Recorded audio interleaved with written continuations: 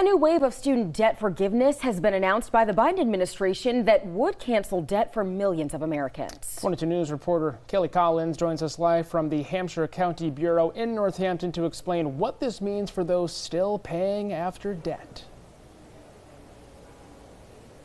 President Biden has faced many legal challenges on his previous debt relief ideas, but this new one is proposing to be targeting specific borrowers, which would hopefully stave off that extra legal trouble.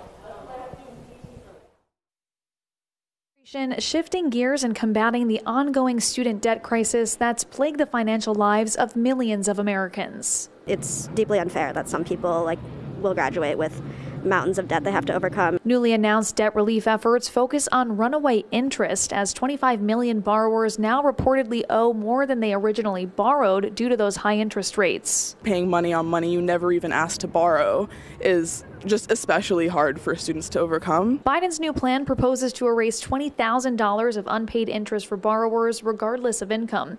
It would also cancel debt for those who have been paying for over 20 years, are eligible for forgiveness that have not yet applied, attended schools of questionable value, and those who are experiencing hardship. This latest round of student loan forgiveness could mean that around 23 million Americans would have their full balance growth wiped away. 22 News spoke to a local credit expert who encourages borrowers to check on their student loan status and apply for income-based repayment plans. We're really trying to see that those people get some relief so they can be part of the economy like everybody else.